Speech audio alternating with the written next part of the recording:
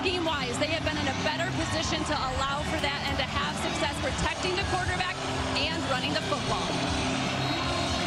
They've been dynamic and violent, and that's dominant. This crowd's ready to go. Friday Night Football in Eugene, Oregon.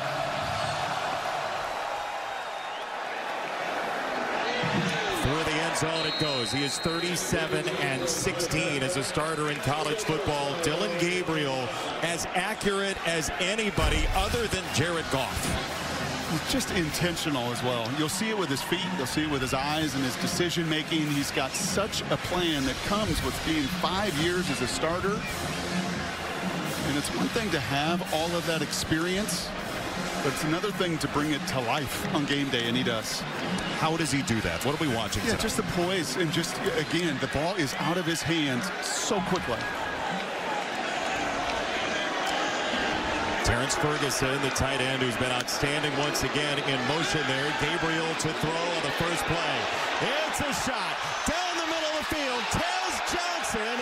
It is incomplete. Malik Spencer was back there waving his finger on the coverage.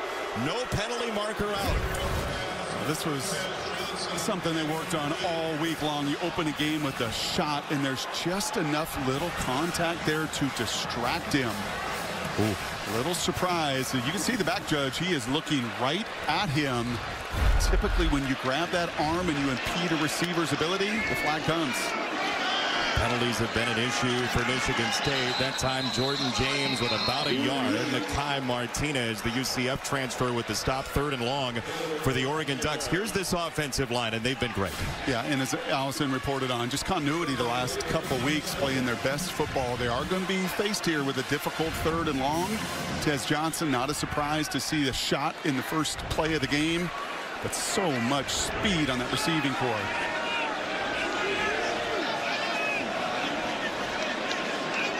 Johnson in motion, wide of the formation. Gabriel looking that direction. He was hit by Spencer, and the ball came out. Let's see what they say. It's incomplete. It's an incomplete pass.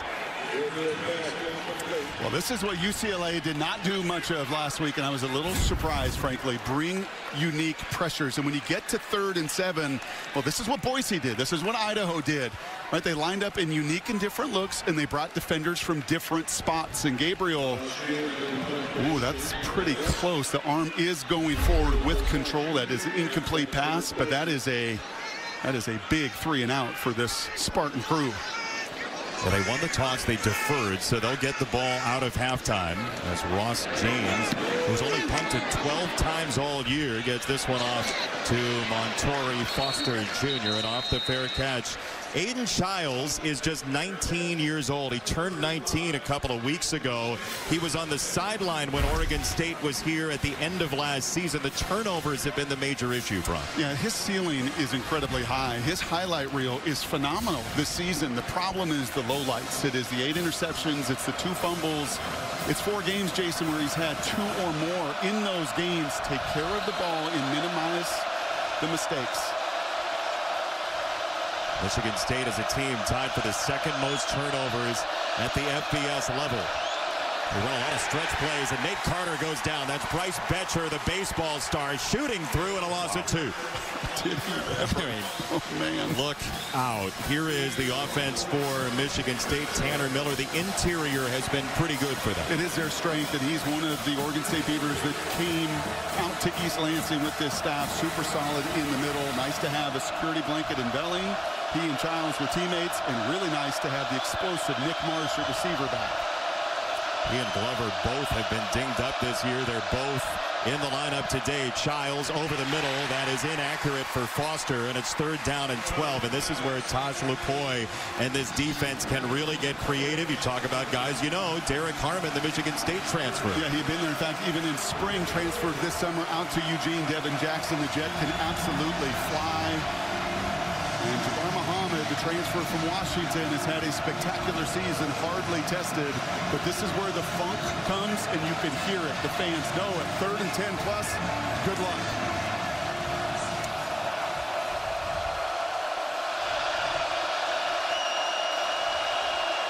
That's Belling split out of the backfield. Childs 3rd and 12. His throw to the sideline is juggled and caught by Glover. That's a first down, Michigan State, Jaron Glover. And that's a big boy throw. That is an NFL combine throw. The deep 10 to 14-yard out, and look at the strength in the fingertips. Oof. It's close, but I think I see ball security there. Glover 4 catches, 53 yards, and a touchdown. I think he gathers just in the nick of time. Defenses say, hey, if you can make that throw, that's the most difficult throw on the field. Good luck on 3rd and 10. They deliver.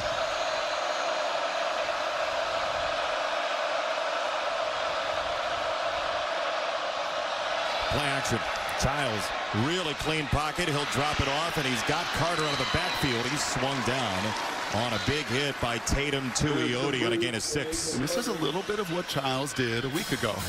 You would never guess it when the final outcome of Ohio State in the second half was brutal, but he was very efficient. 10 of 13, a touchdown in the first half, distributed with poise and patience. An awfully big 3rd and 12 conversion goes a long way for a young quarterback on the road. For this very proud Michigan State program, it's Carter, and he is doused. Jamari Caldwell, the senior out of South Carolina, 3rd down. That's a big man that is moving right in the middle of it. Some 339 pounds, and defeats the block. He's got about 45 pounds on Miller, the center, who just can't sustain him.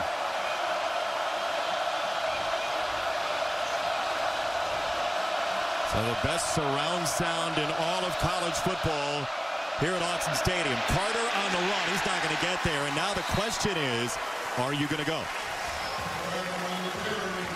You don't induce a lot of confidence with those last 2 plays. But if you're Jonathan Smith, you also know some of the limitations you have in the perimeter defensively against Dan Lanning. And when you cross midfield and you got 4th and 2, this is the right call on the road.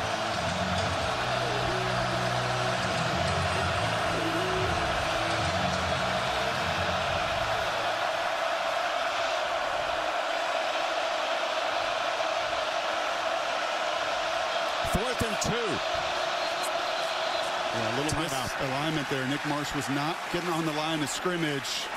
Heads up play there by Aiden to call the timeout.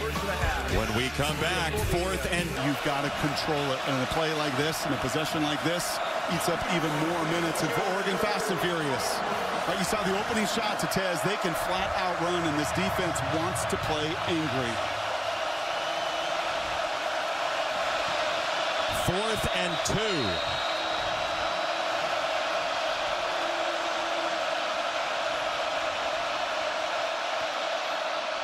Play action.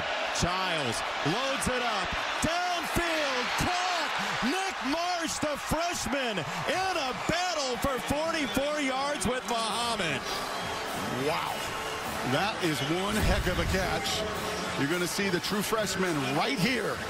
Play action. They take away the flat 2 duck defenders there, and Muhammad, for one of the rare occasions this season, actually has somebody running by him, and it is a true freshman that then, through that distraction, through that contact, goes up and makes the biggest catch of his young life. Freshman out of Detroit, who they really missed in the BC game.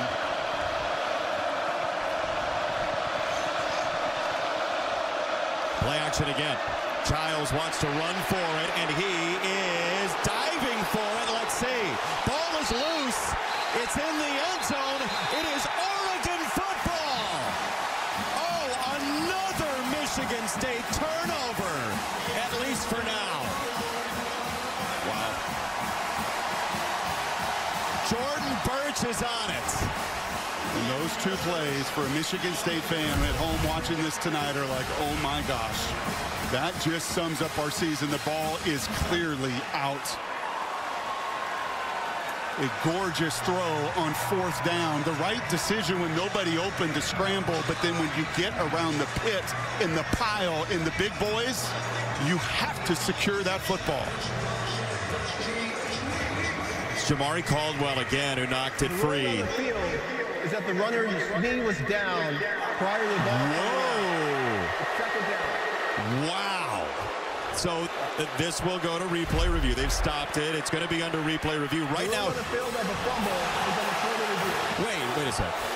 Now I think the correct answer is the ruling on the field of a fumble. That's what they went with last. So the reason that's important is you have to overturn the call on the field. They're going to say it's a fumble. Because it is. Knee is not even close. Gave a little hope out in East Lansing, only to be squashed that much more. Mike Pereira's with us. Mike, what do you see tonight here? Well, that's clearly out. I think the greater question is going to be the recovery player. Where is he when he recovers the ball in relationship to the goal line? Because if you control a loose ball and you take it into the end zone, your momentum takes you into the end zone, then that presents itself as a possibility of a spot at the 1-yard line. So the question is clearly not Lerner being down. The question is where are they going to put the ball when Oregon recovers? When it comes to momentum, Mike, what are we looking for here? You're just looking for the position of the ball for one thing, and there you see him lose it a couple different times, and so there's a lot to look at in this case, but you know, you're looking to see if he had possession of the ball in the field of play, and then his momentum, just his original momentum, took it in. The runner fumbled the ball prior to his knee being down. The ball is recovered by the defense in the end zone, which results in a touchdown. It's 1st and 10, Oregon at the 20-yard line. You're right on it, Mike. It was a touchback. It's another Michigan State turnover in the red zone. And you're right, Brock. This is their season in one drive. Yes, but I love this right here in year one. Jonathan Smith, who's played the position, who knows, yes, you can't avoid every mistake, but he's calm, he's composed, he's looking right in the eye of the transfer who came with them from Corvallis and said, just ball security. You could see him saying that when you get into those piles, you have to secure the football. It is the most valuable resource you have. Defensive coordinator for Oregon said the ball is life in football, and they worked on it this week in creating those turnovers. It played there as Jordan James on the run, and a big dash for the first time this year in the run game for James. His longest run of the season, 41 yards. Yeah, and he could give a big tip of the cap to Trayshawn Holden right there. Your job as a receiver is go block that nickelback and make the corner tackle, and you can't do it better than that. And in fact, Connerly gets onto that corner, so then it is a one-on-one. And how many times in the building did we hear yesterday, Jason, we have got to get that 20-plus run. We have got to find an explosive run, and they just did. Fake it to him. Gabriel on the move. His time sped up by Chris Bogle, the transfer from Florida, second down. But Michigan State is at least changing the footwork of Gabriel here. Yeah, a little bit of that timing, right? You take the shot on the very first play. This will be the best front they faced. Oregon said that really clearly. This front for Michigan State is a Big Ten front. You got 3 or 4 4-stars. You got 3 or 4 6-year players. There's some grown men in that front that know how to play the game.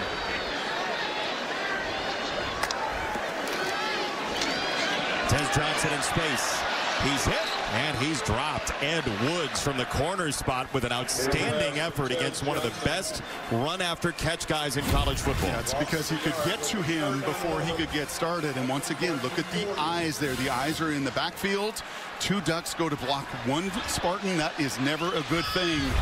And Woods able to play tag and get to Tez Johnson before he could get started. Movement at the line. Marker comes out. Gabriel free play right to the stick. And he's got Evan Stewart.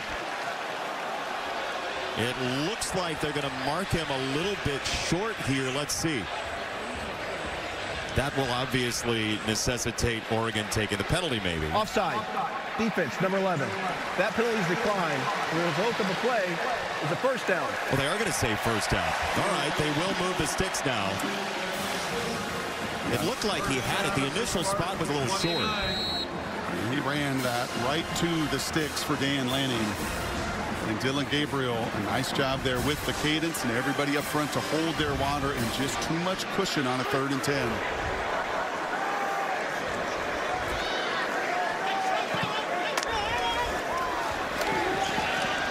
Gabriel steps up and throws it high and incomplete. 1 for 4 start for Dillon Gabriel, which is rare. But first half against UCLA last week, they were a well-oiled deal. Yeah, when we saw them in Corvallis, they were maybe even more than that. I don't know what's more than well-oiled, but they were just and have been a machine. In the 20-plus yard plays, you see it there. They doubled them, but they hadn't had that run. That was the first run for Jordan James of 20-plus yards. And then they've totally cleaned up the line of scrimmage, which has given Gabriel that opportunity to be so efficient. On second down, James running right. Hennestein broke a tackle. Oh, he just bulldozed two guys. Jordan Turner ends up on the deck. Justin Denson as well, gain of 18. Once again, watch the guys up front. Look at Terrence Ferguson getting to the next level. And then Jordan James got thighs for days, man. He is a powerful man when he gets running full speed at you. For an injured defensive player.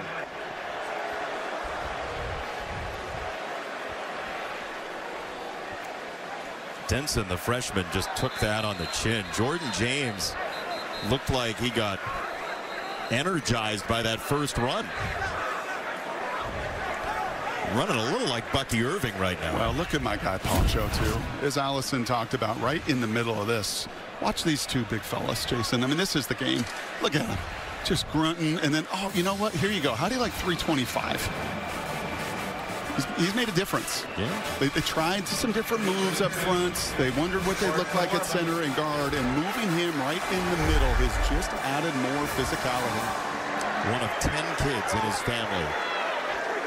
As Noah Whittington checks in for the first time today. And he tunnels his way down to about the 7. There's a marker coming in. 2 of them, in fact. One of them hit Woods, the cornerback, in the back. Face mask coming.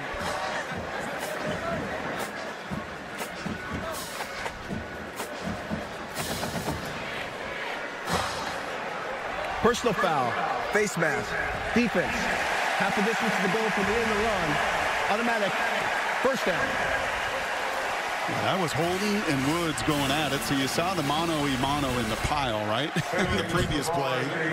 But that time it was right on the perimeter with Holden and Woods. This is a physical crew, but penalties, unfortunately, have been a problem.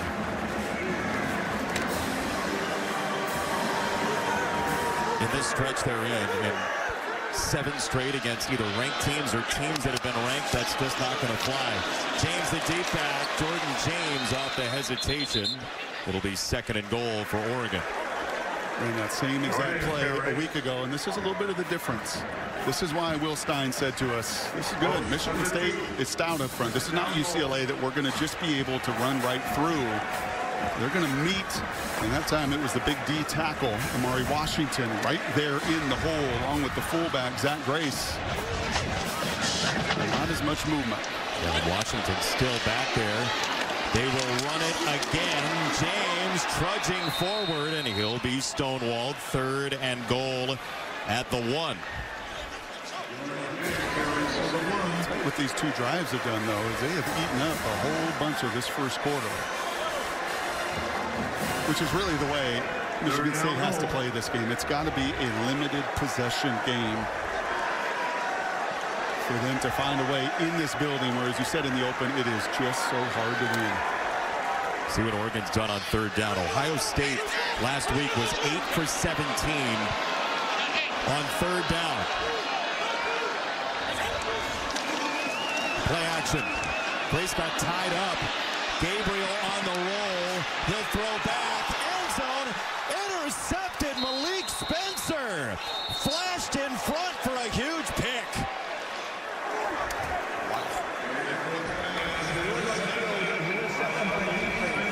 Result for a touchback. It's 1st and 10, Michigan State. Just this.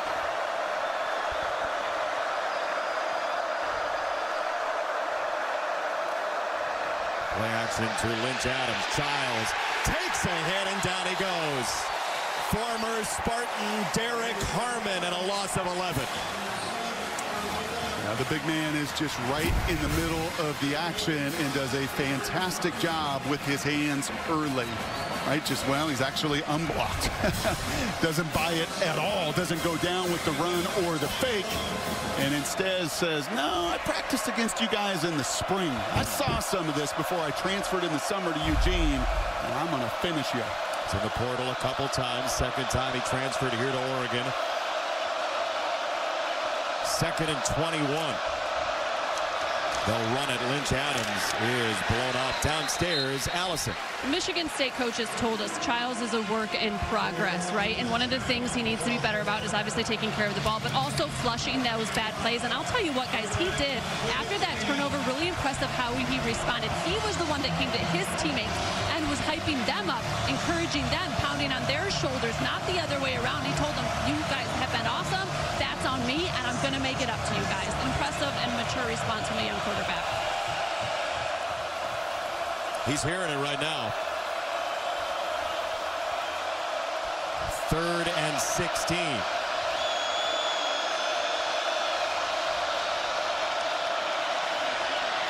Childs hopping around, flush from the pocket. He's going to run for a while, fake the throw, go upfield and out of bounds. He's ushered there by Winston and Tuioti. A better decision, though, right? Don't try to force it. Yeah, and I do wonder, without the fumble, do you maybe take a shot down the field late as he's scrambling? Because there's nothing here. You're going to see the Ducks play coverage, keep everything in front of them. Right, zone coverage, you just run 4 defenders. This is a savvy veteran secondary that's seen everything. Nathan Childs just gets what he can, and number 15's danger, danger, danger anytime he's back there in space. His punt return for a touchdown helped Oregon stay unbeaten in week 2 against Boise State. The average is about 50 on his punts, and he'll go to the sideline with this. That's a really good ball. Johnson stays inbounds, and he will get hit. Spencer's down the field again. What a start he's had. Michigan State came to play. They know Oregon's got all this talent and all this speed, but they're bringing some of that Rust Belt grit to Eugene. Brave. Him at some point this season, if Dylan stays upright and healthy. I'm going to guess after this start, completions, bubbles, pitches, screens, try to get him back into rhythm. Just 2 for 7. It's a rarity for Dylan Gabriel. There's one with Holden coming across the formation, and Trayshawn Holden, the Alabama transfer, ushered out by Martinez. No matter whether you've played 6 games or you've played 54 as a quarterback, and Will Stein knows this as OC and play caller on the sidelines, every quarterback needs gimmies, needs those lay-ins before you take those other deeper shots. Well, Will Stein said it to us yesterday. He said, look, I'm all about moving the ball forward. Right? Deep shots are fine, but I want to move forward. Some movement at the line. Check with me, that little double cadence to see exactly what they're in. It's a toss. It's James. Jordan James to the outside again. His best game so far. That's very nice to see for Oregon. First down. And a nice job by Patrick Herbert out there in space. Not easy always to block out there, but sealed the edge enough for Jordan James to just get going. When his feet don't stop and he can get that momentum at 5'10" and 205 pounds, he is no fun to tackle. He's been getting to the 2nd level, but the 3rd level just hasn't been there. A couple yards here, couple yards there, as long as 16 coming in. Gabriel flowing with James. He'll slam on the brakes and chuck it downfield, and a juggling grab by Holden. He was seated, and he made the catch. Grab a chair. Gabriel is down on the back of the play, not as comfortably as Holden. Yeah, old Duck Anthony Jones just lit him up, but Holden, the concentration. You could see the hit coming. It is 8-on-8 crime, and it just knocks the air right out of his lungs.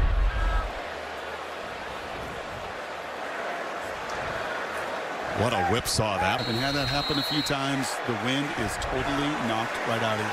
Dillon Gabriel standing on the sideline. Dante Moore in for at least one play, the UCLA transfer, and they'll run it with a hurdle for Whittington, and he ends up on his shoulder. He got upended by Martinez and Brantley. This is Prefontaine's place, and this was track star stuff. I don't know if Prefontaine ever did that. He's a little more of the distance type. That was more of the hurdle. Maybe steeplechase. That was impressive as Gabriel's back on the field. To a roar. Yeah, Pre with straight line speed. He took that hit. I don't know if he would have gotten up back at the play.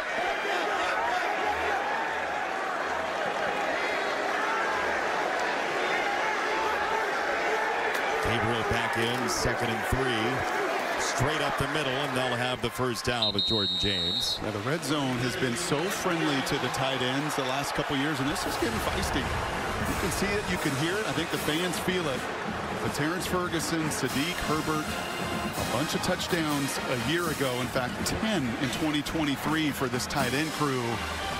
A bunch of productions, but no touchdowns yet for the big guys down in the red zone. Will Stein said, he said, I've been trying maybe too hard. Well, they did on that interception. Yeah, tried to hide Terrence on the line. Such a matchup nightmare. James again, straight up the middle. And he's got a handful, so that will move the sticks. They had him short on the previous play, so 1st and goal for Oregon. Dan Lanning will tell you from the other side, as a defensive guy, the hardest thing in the red zone are teams that can run it. And Dillon Gabriel can use his legs. We've seen that this season. They've obviously established some of the run game presence. But Will Stein knows, man, got to find touchdowns against this salty Michigan State defense. Ferguson in motion. Gabriel running behind Ferguson. Gabriel in! Touchdown! He feels fine, thank you.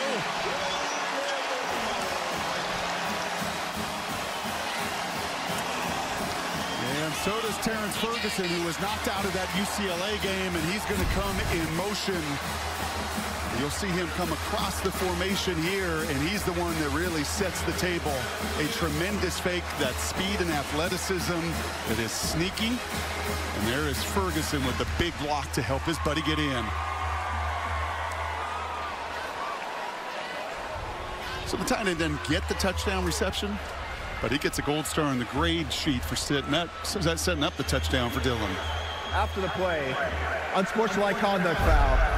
Defense, number 4. A 15-yard penalty reinforcing a succeeding kickoff. We are now on the try for play. It's almost a guaranteed touchback coming, but you're right. This tight end room has been involved, and they are a matchup problem. Even if they're not catching the ball, the defense is working on that. You know what else has been a little bit of a problem? 2 missed PATs this year. Some of the gimmies as you just expect to go from such a short distance. Sappington missed one last week, earlier in the season as well. Has got to clean up this operation. This one is straight through. Oregon is well known as a uniform school. Some of the most innovative uniforms, but this one tonight, the yellow uniforms, touch the heart of so many people around here, including the head coach and his family, Allison Williams. Yeah, well, this uniform isn't just to bring awareness to cancer, it's to say thank you to all the people that support those who are going through that fight. Truly beautiful story, Allison, and it is a very selfless thing by the Lanning family. They were very clear. This is not about us. This is about everybody who deals with cancer and everybody who's helping treat cancer and their stories. And for Sophia, who again spent some time with Allison on the phone to talk about this, it really is a beautiful thing to have her kids, Caden and Niles and Titan, be involved in this, and such a loving family and such a dad on the other side who's so locked in on the psychology of football. Yep. And the joy that it can create. Unsportsmanlike conduct foul. Kicking team, number 0. A 15-yard penalty will be added to the end of the run. It's first down, Michigan State. He's not going to love that penalty, especially after the unsportsmanlike the other way. Yeah, what I just felt in talking, with Dan, as we all did yesterday, it's just not about me and it's not about us. It's about everyone else. And when you build a program that way, right, that story's so emblematic of it, but when you build a program that way and you make it about your teammates and everyone else, you have a chance to fly. Michigan State trailing by a score now. It's Carter. He gets jammed up immediately and dropped by Tuioti, who's been much improved on that defensive line. Knock back, fall back, and close. That outside zone play, those were the three elements taught over and over and over this week. Tremendous knockback there. No chance to get that play started. And a little tempo for Brian Lindgren in this offense for Michigan State. We'll see if they do snap it for a final play in quarter number 1. They're not going to. This is the end of the first quarter. A couple of red zone turnovers, but an Oregon lead trying to stay unbeaten in their home Big Ten opener.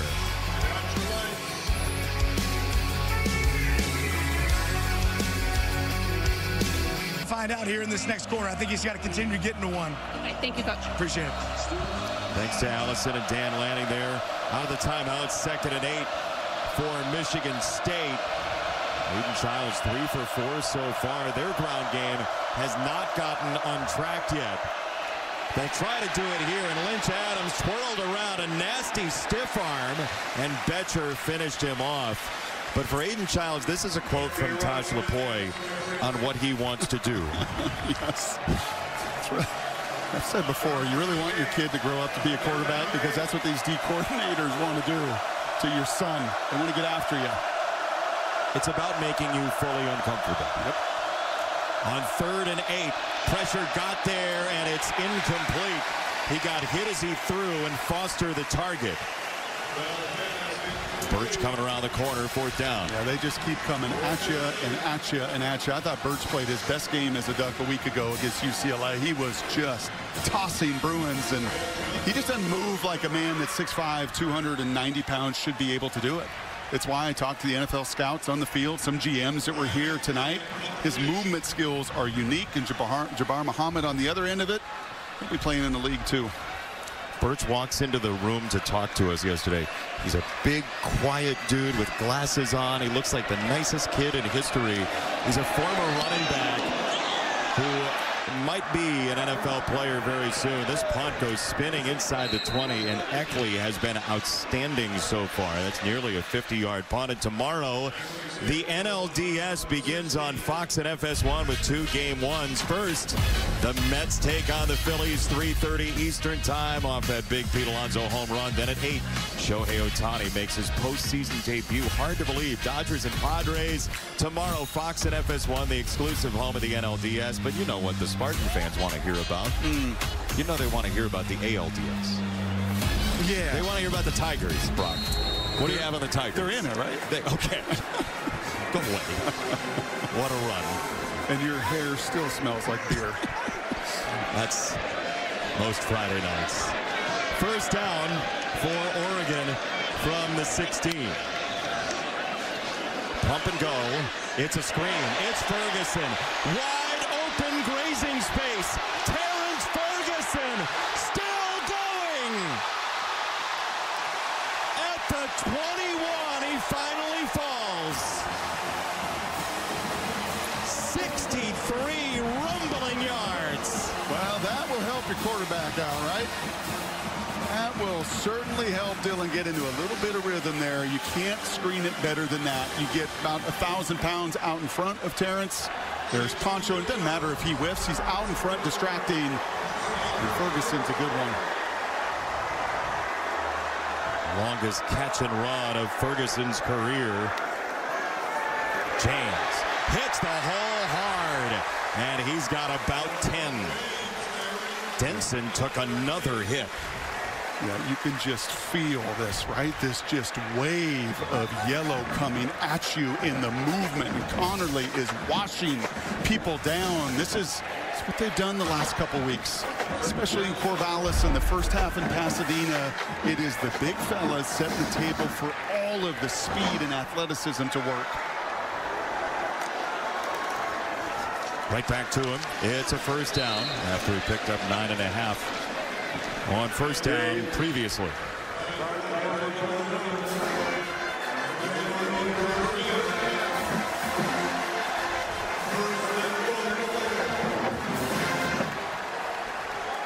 Oregon Ducks only one loss here under Dan Lanning as Ferguson comes off.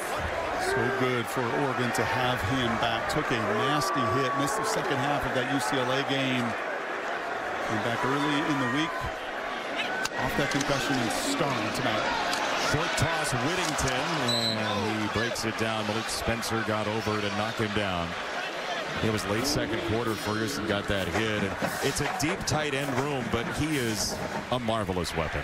It's deep receiver room. It's a deep running back room. It's a deep tight end room. That's why they're number 6 in the country. And the guys that are coming in next week.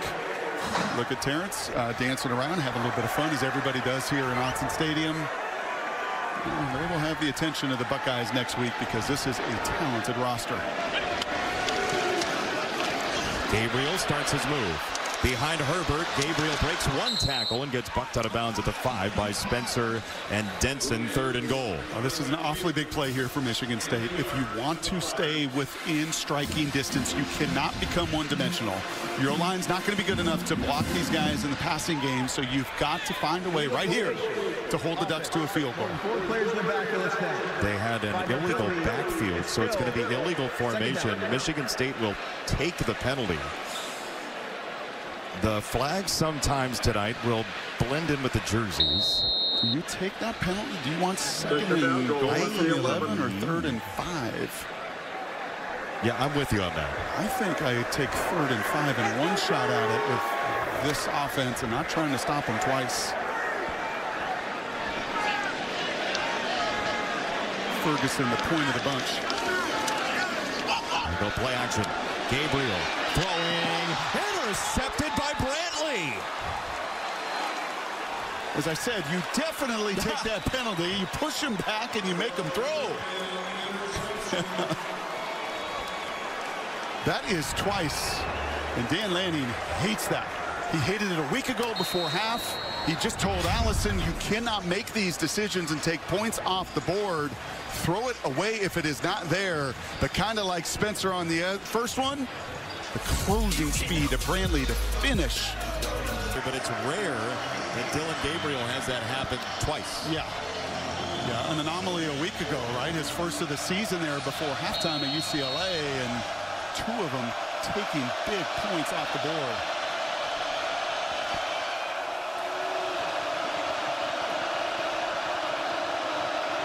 Spartans backed up deep. Childs throws it over the middle and a diving catch by Foster. First down, back to the pick. You'll hear moment of truth with defenses and different players. Watch Dylan Gabriel come out on the play action right here. This is the moment of truth. Is this enough separation for me to throw it in there? And you know what, Jason? Against Boise, right? Against Idaho, that was. Against this Michigan State veteran crew, it's not. Spencer got him early. Brantley has the closing speed to finish, and that is 2 enormous takeaways in the red zone. All of the turnovers in this game have been in the red zone. Major turning points. Lynch Adams on the run. Dylan Gabriel, 2 years at Oklahoma, 12 interceptions, 6 a year. It is highly rare. It's like total eclipse rare to have 2 in the red zone in one game. And he knows it, and that's what is just most frustrating. It's one thing for Childs, who's learning on the fly, as we talked about, his 6th start. It's number 54 for Dylan. That moment of truth, those decisions he's made time and time again, but they've been costly this evening. Childs bails. Rolling to his right, throwing across his body. He's got Velling, the tight end, the transfer from Oregon State. It's a really nice catch from his security blanket, as Aiden said. One of the guys that knew the system like he did when he transferred from Corvallis. Once again, these fans, these astute fans that know their ball, are going to make life difficult at the line of scrimmage.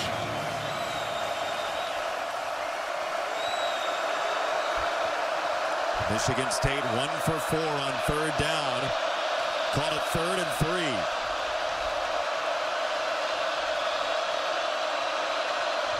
Velling in the slot.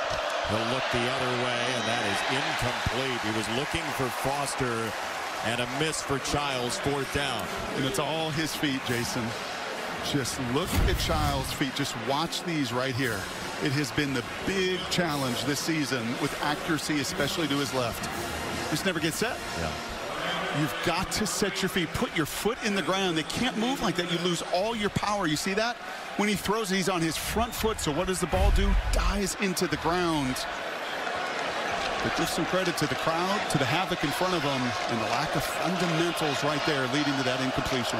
He's worked on it. He's used meditation, trying to take a breath. And that time he got sped up as Eckley boots it away. He's been tremendous so far tonight. This one's going to check up. Not as good of a punt to the 45-yard line. I guess we'll see some run. You think so? Yeah, I think so. How's your crystal ball? We're going to find out next. In front of him, and the lack of fundamentals right there leading to that incompletion. He's worked on it. He's used meditation, trying to take a breath. And that time he got sped up as Eckley boots it away. He's been tremendous so far tonight. This one's going to check up. Not as good of a punt to the 45-yard line. I guess we'll see some run. You think so? Yeah, I think so. How's your crystal ball? We're going to find. In that first quarter, those screen games been effective. I think you get back to trying to maul them and then a little play action pass.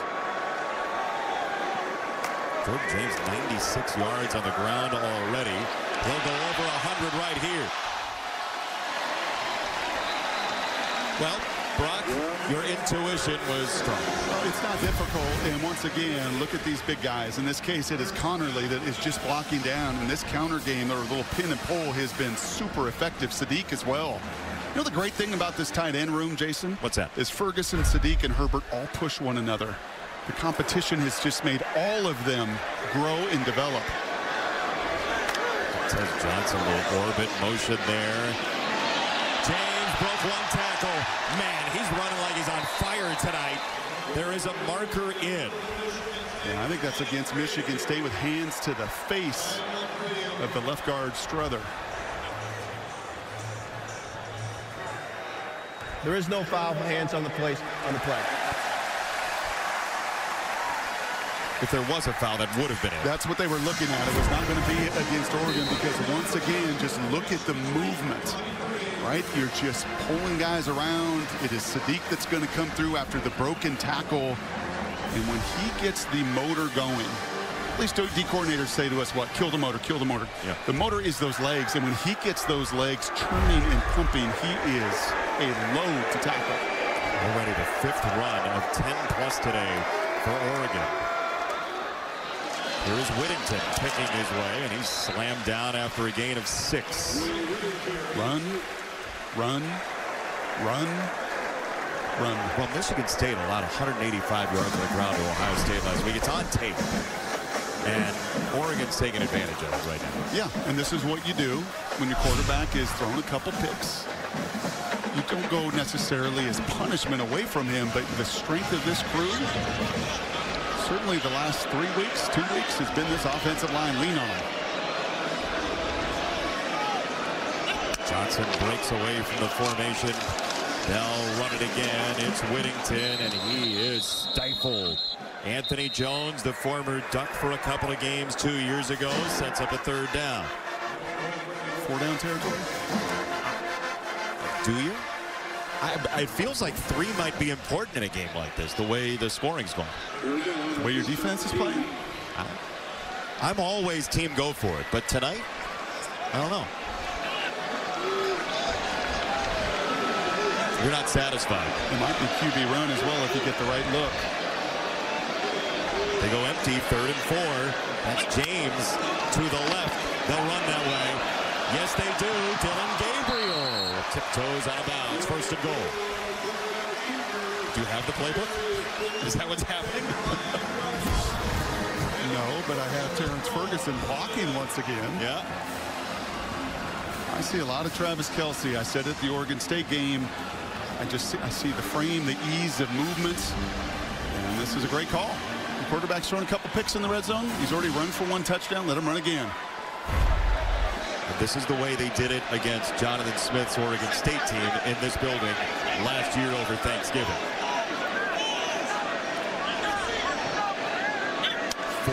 to the red zone for Oregon. James keeps his feet somehow and weaves his way to the 3. Have you seen this level of confidence in his steps so far this year? On tape. In James? Yeah. Yeah, he just runs behind his pads. Doesn't he just look like, you hear scouts say that? Right, oh man, this guy really runs behind his pads. He got just such tremendous contact balance. And when you do watch him run, it's like a race car for Will Stein going around a bend. He just kind of lowers, right? And getting that center of gravity gets lower and tougher to tackle.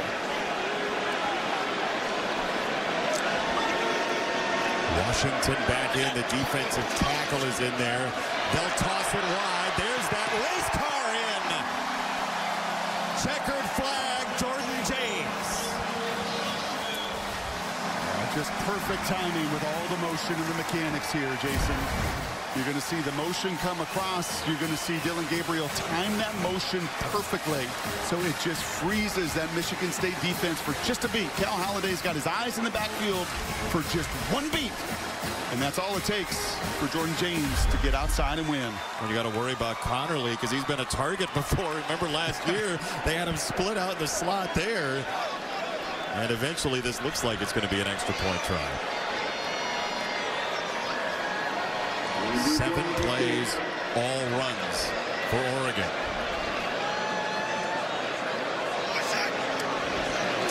Extra point is good. Andrew Boyle kicks it through. 14-0 Oregon. A rugged ground game has turned up. Wow. He's going to add to that. Seems like every time we're here, there are echoes of that Oregon State game a couple years ago and how physical they were. And you can see the physicality from the defense. I love sitting with Tosh Lavoie and learning football. The 3 keys all week, knockback, and you see it right in the middle, right there with Amari Washington. And then you see the fallback from Brandon Johnson falling into that because he's not got any responsibility, and the Tuioti closes. Knockback, fallback, close. Those were the elements preached over and over and over versus this outside zone that, let's face it, they're very familiar with in Jonathan Smith. After the play, unsportsmanlike conduct foul. Receiving team, number 40. Half the distance to the goal from the succeeding spot. It's 1st and 10, Michigan State. Why is that concept so important specifically against this type of run game? As he said, teaching in threes, there's just a psychology behind that. And in this run scheme, that's how you defeat it. Right? You knock people back right in the middle of that line before it gets started. Then you make sure you've got eyes that are falling back into the play, and then you violently close. This isn't just about talent and speed and strength. It's about attention to detail. And Tosh does a great job teaching it.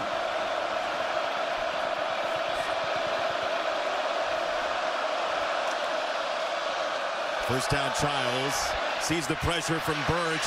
He bails again. Childs on the run, breaking it down and then leaning forward for the first down, it looks like. This feels like a drive that's got to eat up a lot of that. Right, just one of those possessions, and Michigan State's done it this year against Maryland, against Boston College, heck, even early against Ohio State. Haven't done it today, as you can see with the fumble and 3 punts in a row, but they can possess the ball. They will get the ball to begin the second half. It was not a favorable spot. They'll mark him short, 2nd and 1. Remember, the 2-minute timeout is in there as well.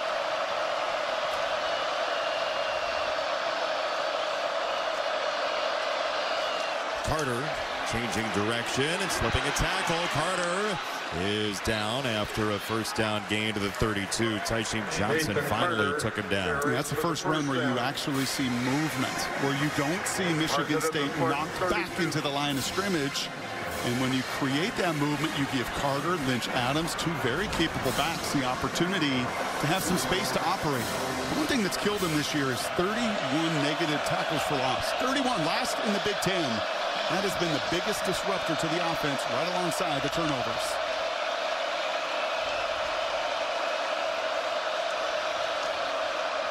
Play action. Here comes Uiagalelei. Now Childs is wrapped up, and he holds on to the football. Betcher finished the deal for Washington. And this is a really tough block for a tight end, Parachek. trying to block these edge players, whether it is Tuioti, in this case Uiagalelei. Birch plays out on that edge. They just get a field with tremendous speed, and then you're running for your life. Betcher, we just had a shot of him smiling. Have you ever seen a center fielder like contact that much? No, but he's feeling more and more like a linebacker and less like a center fielder, and that neck roll helps. Second down. Uiagalelei gets home, and Childs goes down.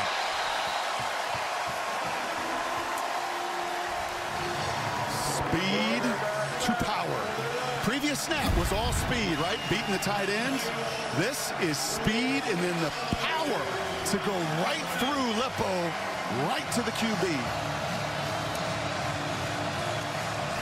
And now this drive, which needed to sap some time off, might be on its last legs. I'll take it all the way down and take a timeout, maybe.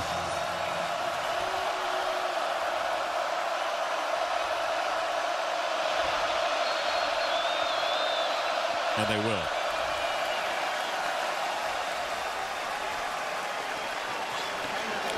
So if you're Michigan State here, 3rd and 13, what is on the menu? Well, what are your options? That's what they were just discussing. I think Jonathan said, you figure it out. I'm the head coach and no longer the play caller, because this defense has just been ferocious.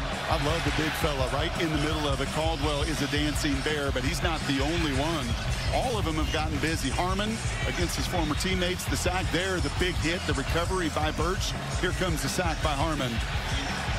When it's Caldwell, it's Washington, it's Harmon, it's Birch. That's how you become a dominant team and really difficult to play in this building. And then throw a little sugar on top with those defensive ends and outside linebackers, Uiagalelei and Tuioti, that can really run.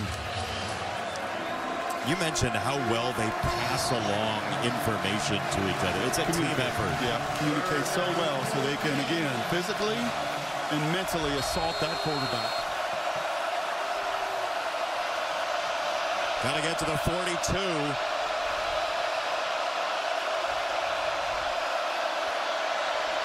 Childs sees the heat again, and it's a yellow rush one more time. Jordan Birch takes him down. Now watch the little stunt inside. They do such a good job of this, of helping each other out. You could see the inside stunt that just creates the chaos, and then Birch is able to finish it from the edge. Is 3.5 sacks now, and he is just driving that poor, young, 300-pound redshirt freshman tackle right back into the lap of the quarterback. It's just a bunch of angry highlighters running at you.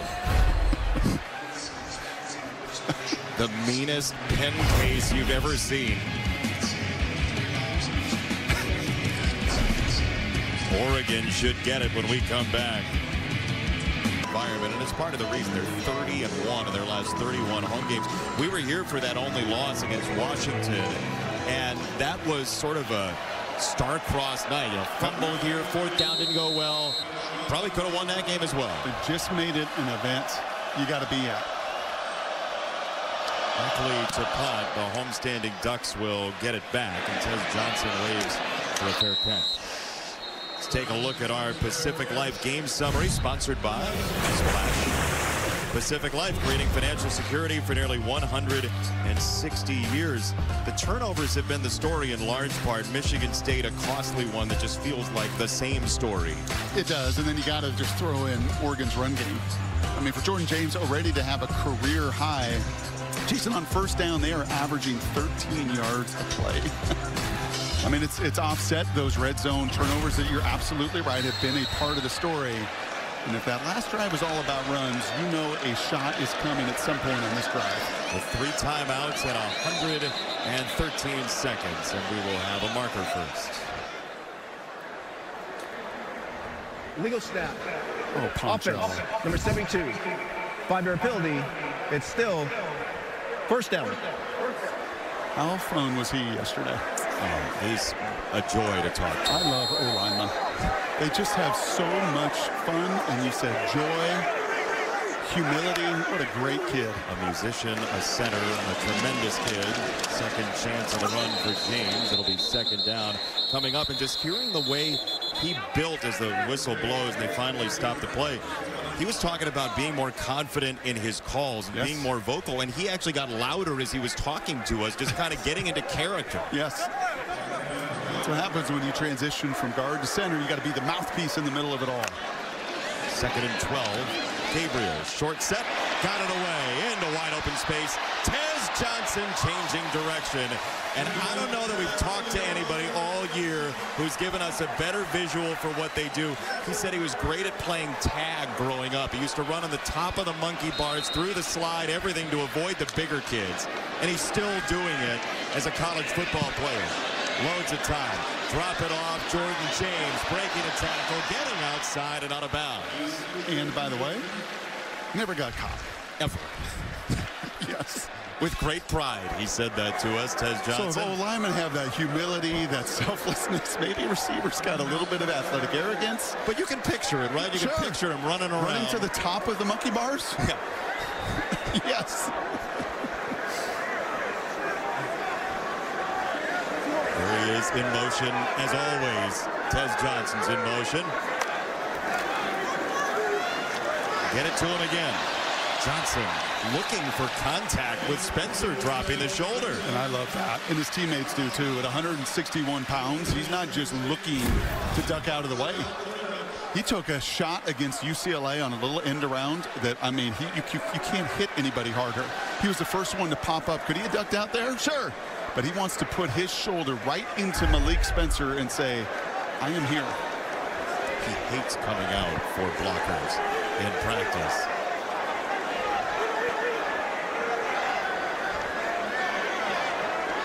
Still over a minute, which gives them time to run it again. Jordan James, another gash.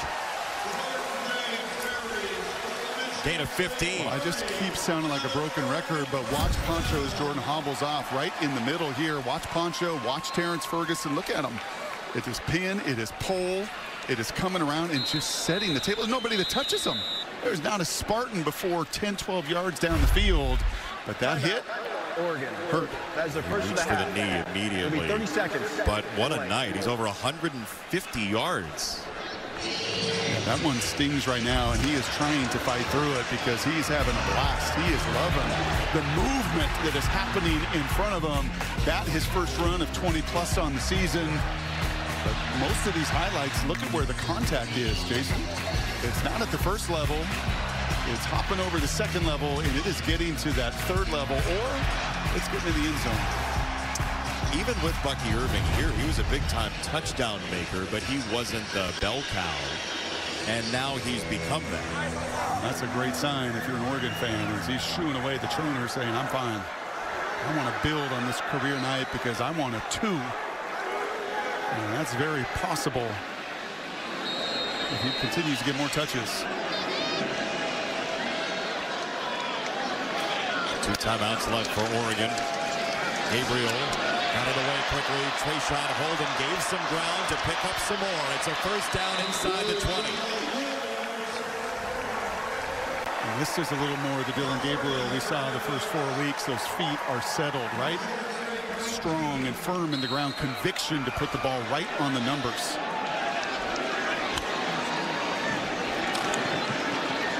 Decisive again, this time on the check down. It's Whittington. They have 2 timeouts. We'll see if they use one here.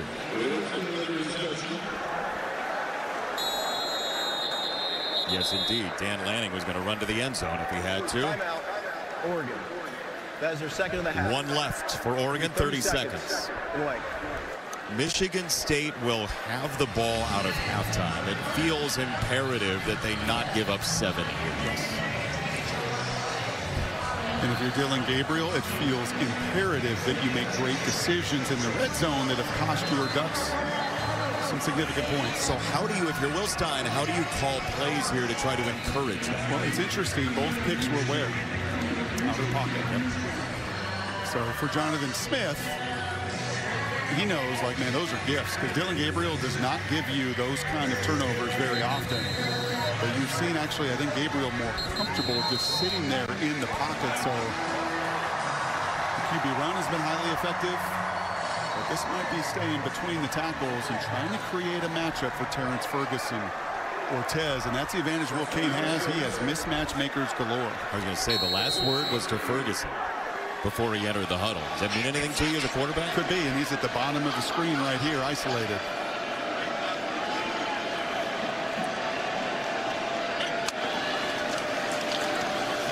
Gabriel rolling that way, throwing that way, end zone, incomplete. Holden the target, Woods with the coverage, third down. That was a dot, as the kids like to say, and Holden knows it. Holden could have had a touchdown for the 4th straight game, as that one, I think, hits right off of his sternum. Fell down earlier on a route, made an extraordinary catch, and this time it just gets into his body a little bit, and Woods, give him credit for ripping it away. Perfect timing by Woods. It was. But that's one that Trayshawn will tell you, once it gets to my hands, it can't leave. Quick snap, Gabriel right down the middle. What a change of direction for a first down for Tez Johnson. Complete Tez Johnson. One timeout, 17. Spike it. And they will. So that cost him 4 seconds. You have what? 2-3 plays here to the end zone. Timeout as well. Yep, everything on that call sheet for Will Stein is available to him right here. Whose wife is a Spartan. His family is full of Spartans on his wife's side. So mother-in-law may not be rooting for me tonight, but I'm rooting for a tight end to get a touchdown reception at some point this year. She said to him, do you think you guys are going to beat us? He said, who's us? I thought we all were us. Throw from Gabriel. That's incomplete. He did want Ferguson. Third down coming up. Spencer's been really good tonight. Sure has. Gives up some size, obviously, to Terrence Ferguson, but he's made up for it with his quickness, awareness. The Buford grad, it's been all over the ball.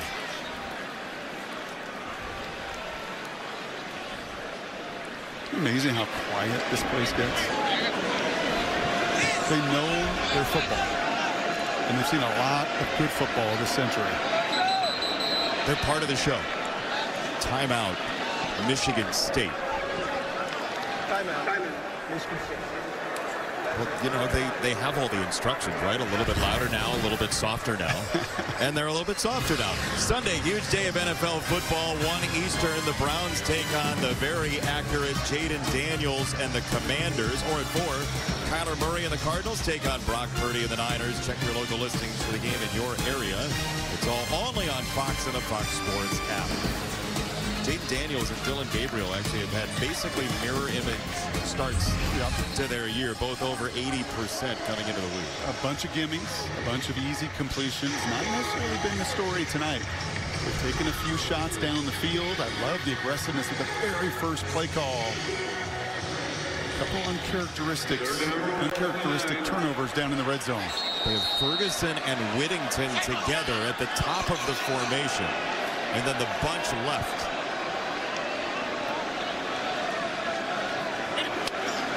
Third and goal. Gabriel lets it rip. End zone. Stewart. Touchdown. Wow.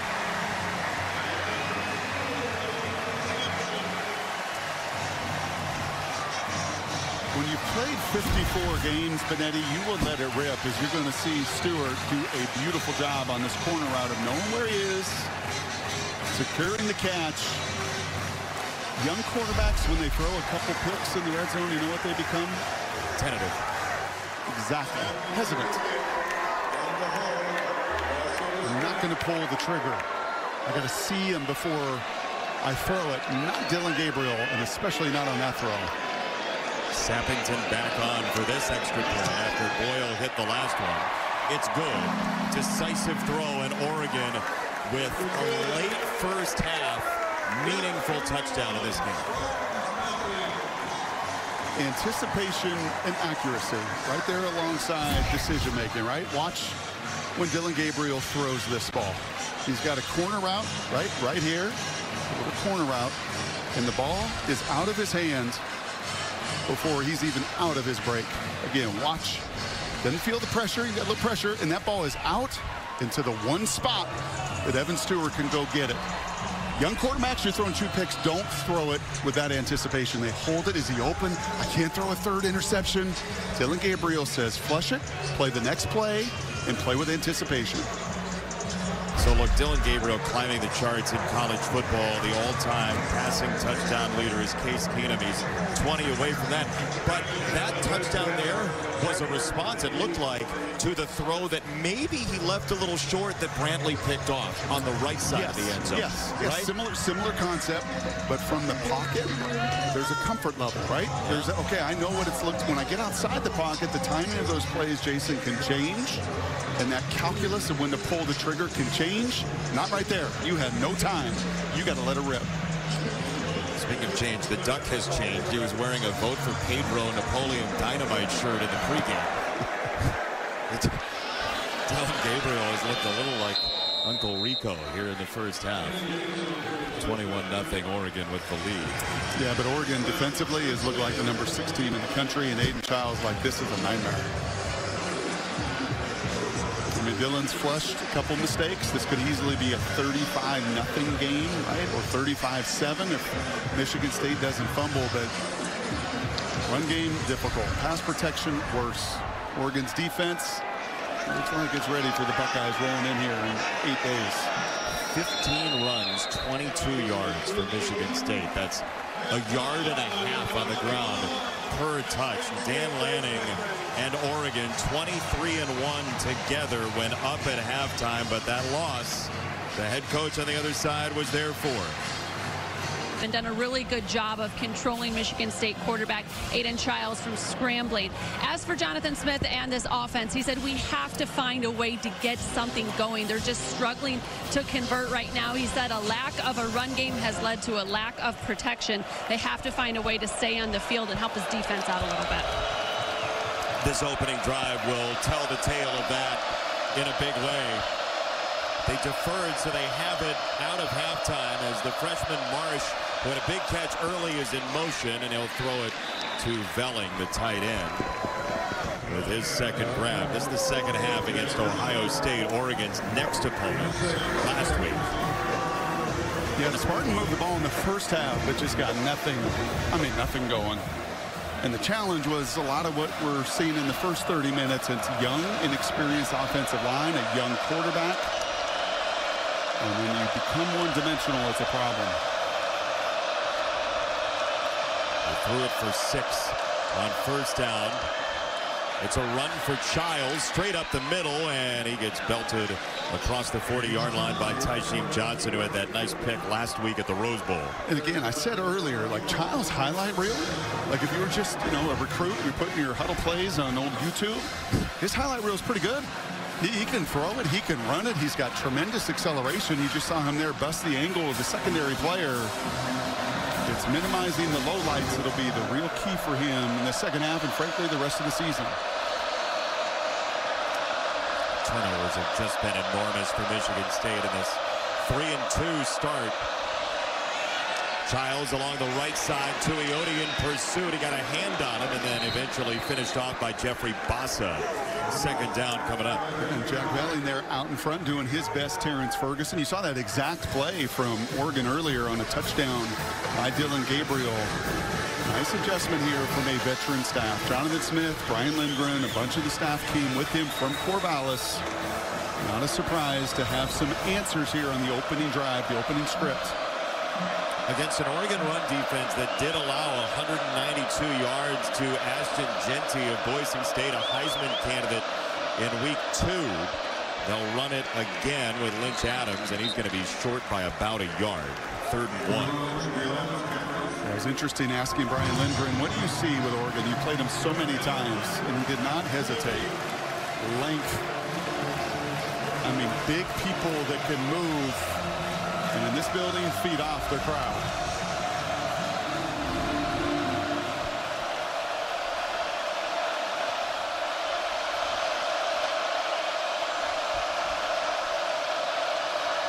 Third and 1.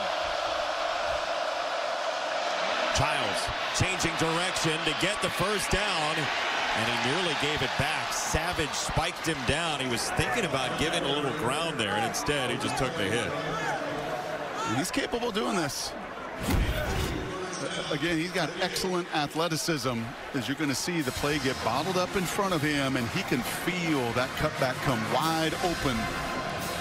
Birch not quite able to seal that edge on the backside. Aiden Childs takes it, and for one of the rare occasions on third down, actually moves those chains. How about on that play? They brought in Brandon Tullis, the freshman from Dallas, as the tailback. Now Lynch Adams is back into Oregon territory off play action, and he is drilled. Birch closes the deal.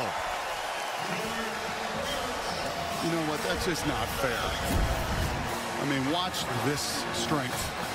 Not only does Birch move like a running back wide receiver that he used to be, he then just absolutely ragdolls the offensive lineman. I mean, just tosses him. It's Ashton Lepo. That's 308 pounds. He had a high school coach say he was too slow to play offense. And the high school coach didn't know football. Well, I don't know about that. If he's watching tonight, I apologize.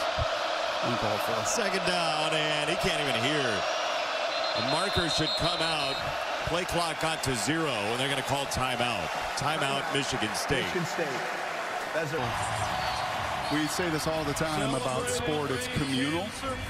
In venues like this one, right, that have just become an event that people have got to be a part of, really highlight, bringing people together in special ways. That was awesome. I think of everything we missed a couple of years ago when there were no fans in the stands, and this is one of those places that is just brilliant. As Gabriel, on what looked like it might have been a busted play, picks up about a yard. Second down coming up. If you missed it earlier, Oregon wearing these yellow jerseys that were designed by the Lanning family to celebrate the heroes who helped Sophia Lanning, Dan's wife, recover from cancer years ago. As you see the offense for Oregon on the ground so far tonight. That rushing game has just been terrific, and honestly been the big fellas, the tight ends, everybody getting involved, the receivers blocking. That's what it takes to have that kind of production. Again, this is a salty Big Ten veteran front seven that they have gashed a bunch. Second down throw, Gabriel got it over the middle. Tez Johnson wheeling and firing all the pistons for a first down. Look at the moves, the arsenal he has. Well, this is just a mismatch. This is good coordinating. This is getting Tez on a weak side linebacker on a little option route, and there's no chance. There's not a weak side linebacker in college football that can cover that. I don't know if there are many, honestly, Jason, in the NFL that can cover that. So kudos to Will Stein, that scheme, creating matchups and putting Tez Johnson in space. He's got a wide array of dance steps, though. I mean, you see he puts a foot in the ground, a jagged step, and a spin. And now first down. It's James out of the Wildcat, running behind Tez Johnson, who threw his body at nobody. It was a good effort on the block. James ends up on. No, he did. No, he gave the effort. Why would you say something like that? He's like 10 pounds heavier than you, Benetti. He's 161 pounds. Fun to watch him give everything. He just happened to miss. He was courageous. And so they'll give it to him in space. Tez Johnson. What would you call that formation? Quarterback? Tez Johnson on the end around. What do you call it? There is no name. Okay. It's a swinging gate that never swung. It's a stationary gate. 42. Good snap on the throw, and a little comeback for Ferguson to get the hands underneath. Oregon's cooking now. Once again, it is just the body control of this guy that's unique and why he's going to be a good one at the NFL level. This is not a great throw. Once again, you're getting a matchup on a weak side linebacker in space. And that ball he's expecting in front of him is a catch and run, but instead, I mean, honestly, it looks like a 6', 200-pound receiver, right? Going down effortlessly to dig that one out, and he just happens to be 6'5", 255.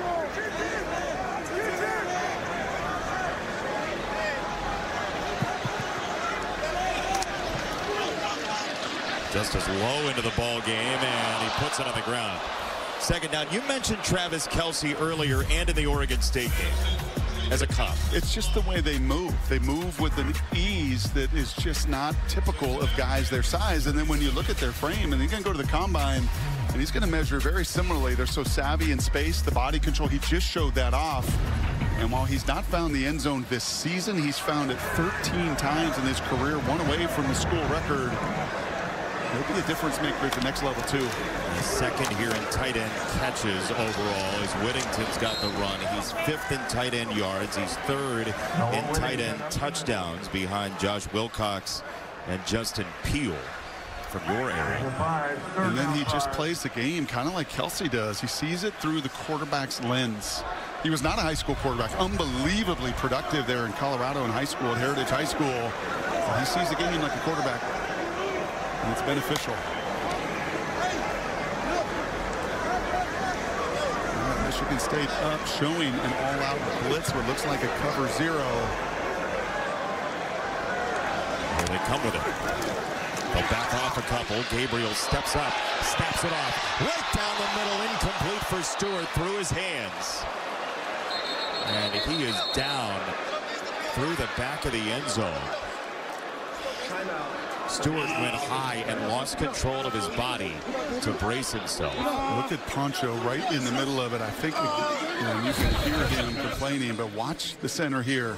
This didn't happen week 1 or 2. This was a blitz they saw against Boise State, and they did not have that kind of communication. Poncho sees it. He gives Dylan a chance. An all-out effort from Stewart. We'll check on him when we come back. About 50 here for Boyle, who missed all of last year with injury. First week he's not been on the injury report this year. From straight away from 50, and this one is true. That's big news for Oregon. Dan Lanning knows it too. He knows Ohio State, Michigan, the rest of this Big Ten schedule. You're going to have to make big kicks. It can't just all be touchdowns and explosive plays. Atticus Sappington along of 48 in his career, so a little bit outside his range. And as he mentioned, getting Boyle back, a big deal. And now a word from Hampton by Hilton. Hilton for the stay. Welcome to Hampton by Hilton. Big game tomorrow. You guys ready? Oh, we're ready, Gus. Which way's our room? Bring it in. 301, 2 queens, best sleep guaranteed. So comfy. Nailed it. 1, 2, 3. Syrup. They're hungry for the win. Big time. When you're playing to win, it matters where you stay. Hampton by Hilton. Hilton for the stay. Gus and Joel are such professionals. They actually sleep in their suit and tie, getting ready for Big Noon. Well, they got to get up early. I love those people at the hotel. They're like, is that Gus and Joel crushing the continental breakfast? That is. 24-0 Oregon. And a kickoff from Sappington. Lynch Adams from the 2. And he is hemmed in beautifully by the coverage team of the Oregon Ducks. All right, this is culture building time. I mean, you could see it, just a domination by Oregon, almost 4-1 there offensively in yards. But for Jonathan Smith, these final 20-some minutes on the clock, it's important that Childs grows up. It's important that you minimize mistakes. His whole thought is to get better as the season goes on. We'll get better as this game goes on as well. They're in the middle of 7 straight games against either ranked teams or teams that have been ranked at some point this season. So it's not going to get any easier. A little momentum goes a long way. The ball's on the ground. Marsh trying to track it down, and he's on it at about the 9. But that is another microcosm of how this has gone. And this happens so fast, and it's all about the timing. As you see Marsh, and that ball's right in his belly. Oftentimes, as a QB, you can put it a little bit high or a little bit hot. That one hit him in the belly, and he just had his eyes up to the young freshman of what was coming his way before he secured it.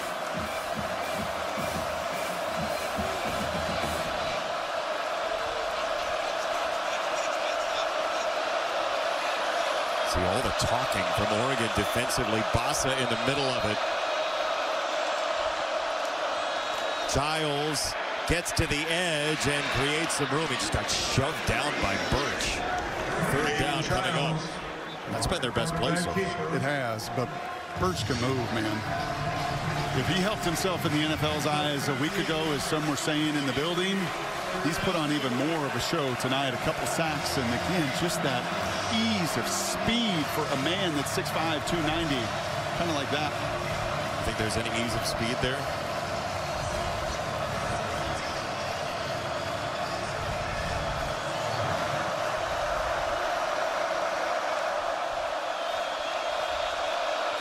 Third and 2.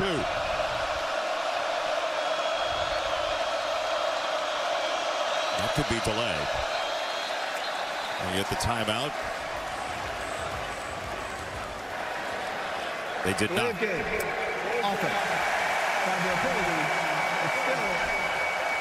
See, that's where this crowd 100%. becomes a major issue. It's just chaos. And when I asked Dan Lanning, like, what have you learned about Autzen? So I've learned that these people are engaged every time, and they know the game.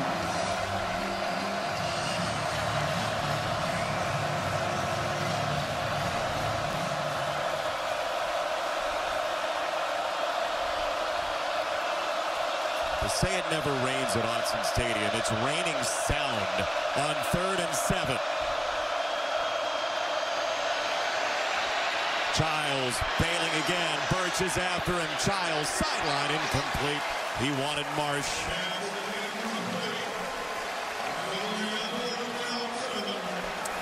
Well, how many times have you said Birch tonight? I mean, seriously, how many times have you mentioned his name? Once again, a nice little stunt.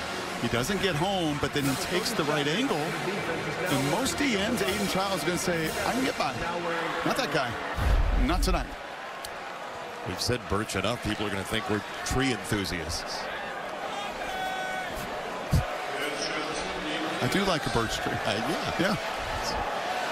Didn't say they'd be wrong. 4th down, punt for Eckley.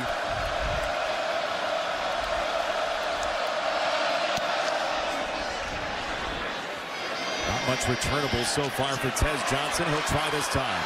From inside the 30, switching back. Tez Johnson goes down after the 51-yard punt. The return takes him across the 35. Oregon has been overwhelmed. Is sponsored by T-Mobile, America's largest 5G network. 10 years ago, Michigan State and Oregon, an epic game, huge game in early September. Both teams in the top 10. Marcus Mariota, 3 touchdowns, 46-27. We apologize to our colleague Mark Helfrich for not showing him more than 3 times in the billboard bed there. Mark deserves as much face time as we possibly can give him. 161 yards for Jordan James, outgaining Michigan State tonight. Oregon back on the ball. First down run, right back to him. Jordan James straight up the middle. Jordan James. I'm curious about these final 19 minutes, Jason, about how much you show if you're Oregon. Ohio State coming up. Yeah, Ohio State's coming in the building next week. I think for Dan Lanning, the way your defense is playing, unrealistic that Michigan State can make enough plays against you to even this score, get close. And this may be time where you just have a little conversation with staff that probably don't need to show anything new.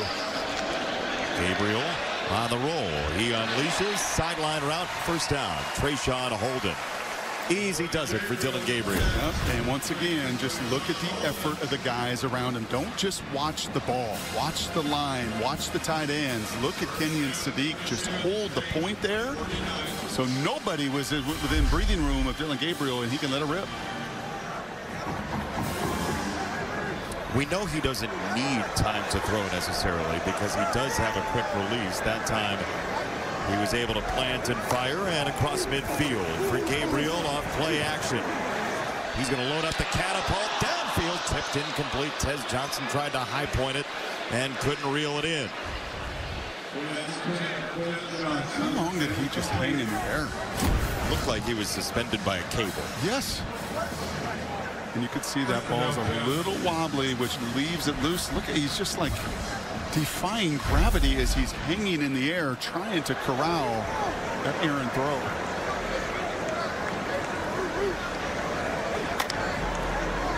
You don't see a wobbly ball from Dillon Gabriel very often. What causes that? Just a little bit off.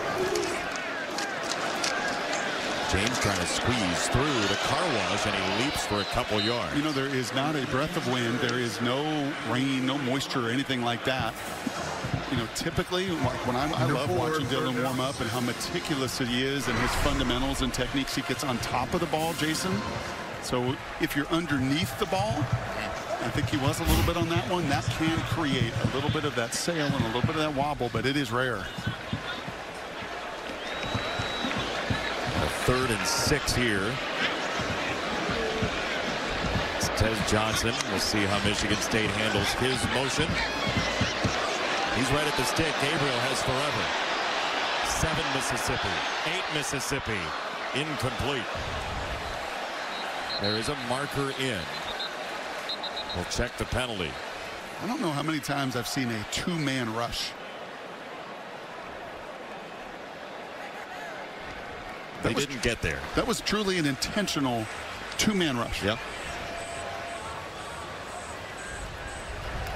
There are 2 fouls on the play. Ineligible player downfield. Offense, number 50. Holding. Defense, number 15. Those fouls offset. It's still 3rd down. Joe Rossi is an inventive defensive play caller. His Minnesota teams really did a number on some Big Ten schools that they maybe had no business doing that to. Yeah, and Gross had to hold on, and Strother was somehow the left guard running the route. That's pretty impressive. That should be offside, should be a free play. Gabriel is going to go down, but they'll get 5 yards out of it. There's Bogle who jumped. There are 2 markers down. Could we have back-to-back offsetting penalties? This is why you tune into Friday Night Football.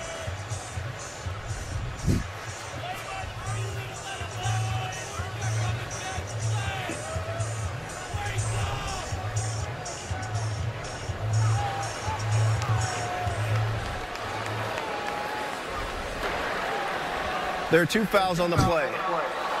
Illegal shift. Offense. Offside. Defense. Those fouls offset. It's still 3rd down. You know what I like about Brian Banks, our referee, is he told the story of that. It's still 3rd down was even incredulous himself that he just had back-to-back offsetting penalties. And I think Dan and Jonathan are wondering, we can't possibly have a 3rd.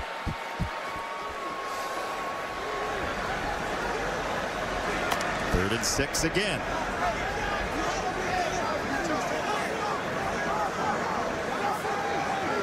Whittington and Ferguson again on the same side up top. Gabriel, short set, quick release, change of direction, and a slippery move from Tez Johnson for a 1st down again. Yeah, Jordan Turner's having an amazing year, the middle linebacker for Michigan State, but this just is not fair. And I think you're absolutely right. If any player that's described anything, when Tez said to us, I play a game of tag, that's what I was amazing at. Look, he doesn't even get touched. No. He said they made him it first at all times because if he wasn't, they were never going to catch him. So he broke the game, basically, when he was growing up. Whittington right into the middle of that line, and Maverick Hansen back from the injury last week. 2nd down coming up. Yeah, that captain stood his ground right there. It looked like last week, that injury. I think that was one of your first questions to Joe Rossi. Well, we're not going to see Maverick. He's like, what? Yeah, we will. We'll see the captain. Yeah, that guy that bleeds green, that guy that is every bit a Spartan, they could not move him an inch on that run. His name's Maverick. Got to be tough. 2nd down, 9. Gabriel climbing the pocket and throwing. Far side, Tez Johnson hopping into his run. See, we've seen tag. That was hopscotch. He have seen this now for 3 weeks, and it is just this protection. I mean, it is so different than the Boise State, the Idaho, and that, granted, is a 3-man rush. A little bit of a disguise early. They bail out of it. Dillon, so much more room to operate than the first couple weeks of the season, and that guy doesn't need much room to make a difference. 6 of his 8 catches have gone for a first down tonight.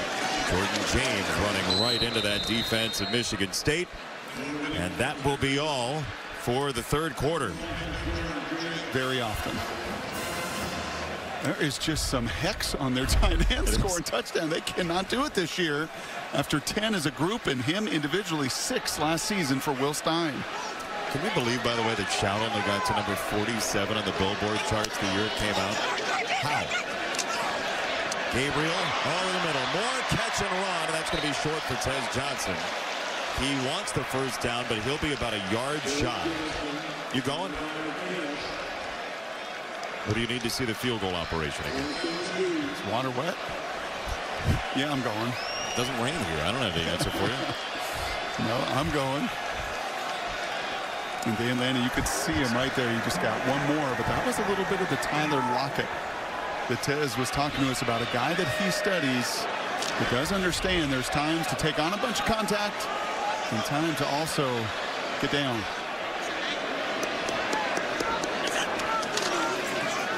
Jordan James trudging forward, driving the legs, first down Oregon, and then some. That became rugby.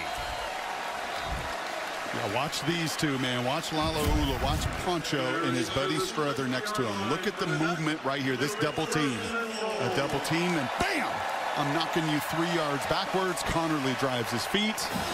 They have found a little something in Poncho at center. It took a little while after JPJ left, and there's a big void at center, but they have found it with all 325 pounds. Poncho and his buddy Strother next to him. Well done. He and Dillon Gabriel knew each other from Hawaii a little bit as Gabriel throws to the end zone. He wanted to get it to Ferguson, and a marker comes in. Who tackled who? It was Spencer and Ferguson. Pass interference. Defense, number 43. There's your answer. That foul occurred in the end zone. The ball in play on the 2-yard line. Automatic. First down. Here's 6'5", 250 on 6'1", 200. And, yep, that's all Spencer can do. He initiates all that contact. And once again, He's trying so hard to get Josh a tight end to Wilcox's touchdown. record is safe. That's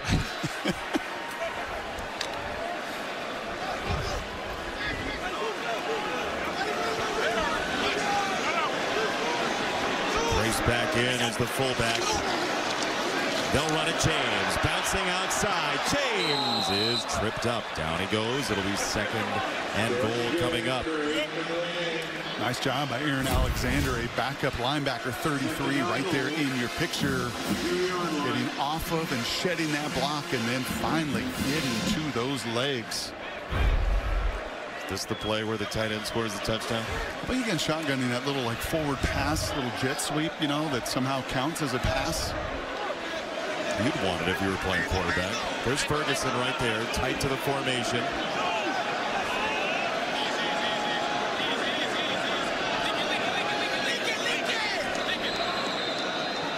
Call timeout. Timeout, Michigan State. Timeout. What will Will Stein dial up when we come back? And keep on wishing. Ball is sponsored by Pacific Life, creating financial security for nearly 160 years. This is a beautiful place, the Willamette River, the covered bridges all over the Pacific Northwest here in Lane County, and the beautiful site, the beacon that is Autzen Stadium, with an Oregon team that looks mighty dangerous right now. And as much as we've talked about this run game, Jason, and this offensive line, man, this defensive tape for Chip Kelly to dig into and Ryan Day for next week, it's going to be pretty intimidating in this building. Second and goal for Oregon.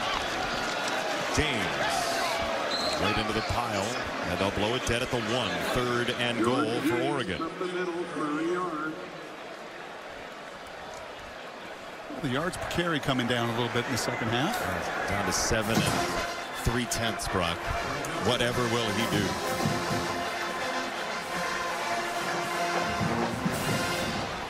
That is a long play call. Yeah, huh?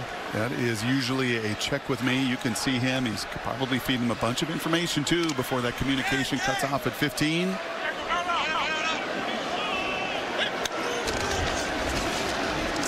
James goes down. Michigan State stout defensively there.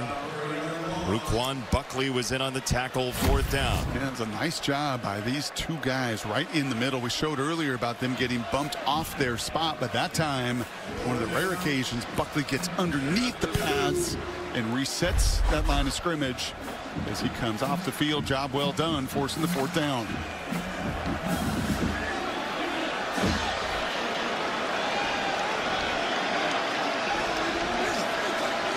Weapons everywhere. Empty set. Motion from James. The throw right into the hands of Tez Johnson for a walk-in. It is just so hard.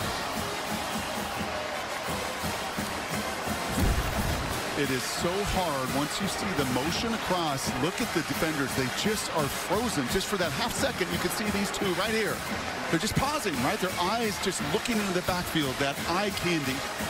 The offensive coordinators want that defense to eat, and D coordinators want them to avoid. And then you give a half of a beat of a second to Tez Johnson, and he will make you pay.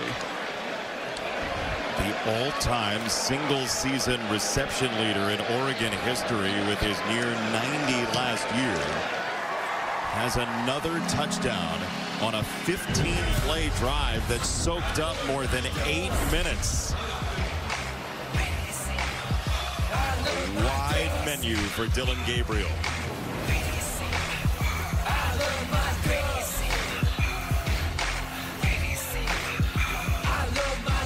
In college football, they play the best music. I mean, everything you want, whatever you want. You want CCNR, you want 70s, you want rock. I mean, whatever it is. And just the sound system is phenomenal. You're not adding on. Trying to get me in trouble? No, I'm totally down. I agree with you on it. It's an event. You said it's like a concert as this ends up in the end zone. It was not controlled, so he'll take the touchback. More on that in a second as we take a look at our Friday night spotlight, sponsored by KFC. It's finger licking good. Well, Jordan Burch has been just about anywhere and everywhere. 2.5 sacks. That now gives him 5 on the season. He is smooth. You're just not supposed to be able to move like this when you're 6'5", 290. And honestly, it's why a lot of the NFL folks, GMs, were here tonight, because he's one of those game wreckers. And when that engine is revving and he is full go, he's nearly unblockable. Double-figure NFL teams represented here. There's a throw, and it's incomplete from Childs. To your point about the music, this is also the only place that I recall the head coach has used the sound system as like psychological warfare. Dan Lanning last year used the Motown hit Nowhere to Run to try to signal to his team that this was their house to close games against USC and Oregon State. I don't remember another coach using the music as a motivational tool. So you always got to be on the lookout, possibly. Second down. It's a throw for Childs. He's got a completion. It's Foster crawling for close to the first down. He's also one, Jason, that has a theme every week, and that's not terribly unique. I think a lot of coaches go about that, but he spends time in the offseason, right, really planning and working with others. Hey, man, each week, and it was Friday Night Lights this week, and they showed Permian High School, right, and they showed clips of that movie because they knew that was going to be some of the theme of having the whole national audience under these lights.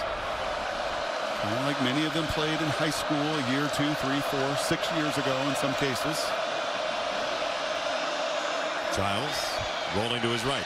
Throwing to his right. There's a marker in, and this is eventually caught by Foster. He did take it to the ground with him. If it stands, it's a 35-yard gain. Yeah, that's going to be a hold on the back end against Oregon, I believe, or pass interference. This should stand. You asked Dan Lanning about his high school days. Holding. Defense, There it is. number 11. That penalty is declined. Result of the play is a first down. Defensive end, tight end, back in the day. You can see it, right? With In his Dan? demeanor. Oh, yeah. Yep, small town guy, smaller college football, appreciates everything. As I thought Allison laid out beautifully in the story about his wife, Sophia, and her battle. Dan does a great job of not making it about Dan Lanning. And that's not easy to do, playing for this brand, coaching for this brand. And you have to recruit to yourself as a coach. Childs off the screen. He's got Velling, who breaks the tackle and ends up at the 20. Allison downstairs. Well, one thing Dan Lanning has really done as a head coach is embrace the mental aspect of this and leaned into like the psychology of guys. He brings in a sports psychologist, Corey Schaefer, who we met back at Georgia to help come up with the themes and the motivations for each week. And one of the big things during the bye week was this idea of slow cooked meals being the best meals. You know, we're in this microwave society. Everybody wants instant returns, instant gratification. You have to work for it and continually get better. Best meals, no arguing, right? They're the slow cooked ones. It's true. Thank you, Allison. Play action for Childs. He'll throw. He's got Velling again, and Michigan State has a first and goal. I know defensive coaches as well, and that shot of Tosh Latoy and Dan Lanning, you know what they want? 0. Those are hard to come by. Really hard to come by, because it takes 60 minutes, and Tosh is looking at that play script, and there's some backups in there. There's some depth in there. There's no Birch on this drive, but no matter who you are, you know they want to see that goose egg. Especially with how they talked about closing the game against Oregon State last year to end the regular season. A similar team here in Michigan State. And coaching staff, this run gets them to the goal line, and they're going to say he's out of bounds. There's a marker in as well. So Lynch Adams to the 1 on the run.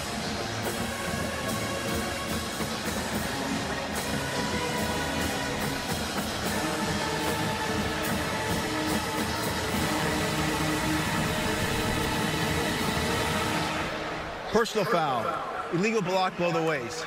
Defense, number 19. Half the distance to the goal from the end of the run. Automatic. First down. It's Tyler Turner, the freshman. Yeah, and this is the right call, and they have tried to eliminate this move with this penalty. You know, 10, 15 years ago, defensive players could go to the legs of linemen and tight ends and bigger guys out on the perimeter, and that is just not the case. Trying to protect, as you're going to see Velling come in motion here.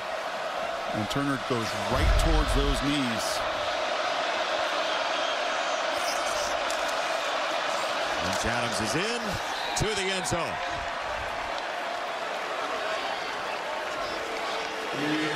Michigan State makes sure it won't be a shutout in their first Big Ten visit to Autzen Stadium. Yeah, just a power football right here. Block down, pull around. Fullback leads. And a nice drive there for Michigan State. A couple of tailbacks here for the Spartans, who have come from smaller programs from UConn and UMass, a former UMass Minuteman, K'Ron Lynch Adams. I'll tell you this, man. Jonathan Smith's guys play hard. Yeah. Some of the speed deficiencies, some of the size challenges up front, some of the just inconsistencies with a young quarterback, but you cannot question how hard these Spartans have tried to play tonight. Anything to add? Well, I did not know how many people had covered bridges on their bingo card tonight, but that is awesome. Kudos to BZ and Hembo for those shots as well. They went out and got in the car and took video of all the covered bridges we could find. And this has been anything but an antique Oregon effort. This has been powerful. Yeah, and most of those yards from Jordan in the first half been a little tougher to come by in the second half. Tez has just been, well, Tez, that's about what he does every single game. And Dillon Gabriel flushed those early interceptions in the red zone and much more efficient. Gabriel's night is done, it looks like. Dante Moore is into the ball game. He so far this year has thrown all of 3 passes, and he gets some valuable experience in a Big Ten game. just as low in motion. Jaden Lamar, the tailback, and he is drilled by Quindarius Dunnigan. We should say that over the past quarter and a half or so, 2 quarters, as a marker comes in, couple markers, you have been, with the help of your new friend Nick, tracking Dillon Gabriel's release time over the course of this game. Yes, I have. One of the big themes coming into it, in which I had with Will Stein about it, was time.